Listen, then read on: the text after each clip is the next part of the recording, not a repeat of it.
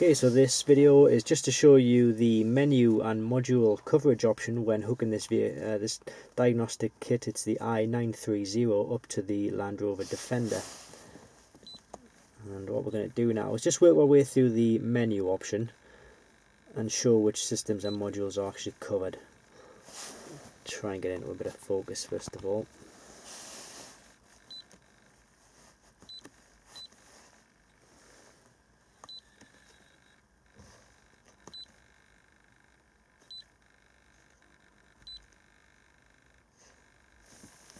Sorry about this, it's struggling a bit here.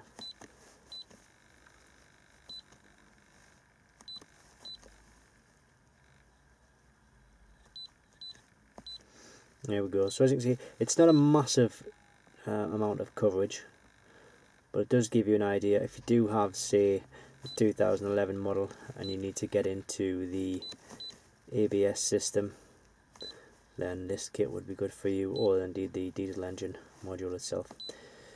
There it is, it's the i930 from iCarsoft. It is available just by clicking the link directly below this video.